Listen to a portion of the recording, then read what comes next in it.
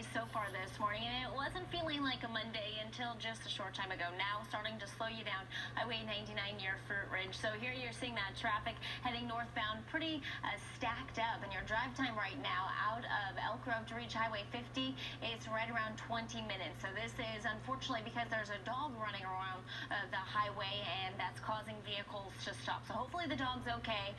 No update on that just for now, but know that if you are traveling north on 99, you will hit those slowdowns while all those drivers are moving pretty slow and go through that area. Now our other spot where we've seen heavier traffic or heavier for what we've been experiencing, this has really been the only slow spot. So southbound Highway 65, we're moving along a little bit better here as you're headed out of Rockland near Pleasant Grove Boulevard. Deirdre?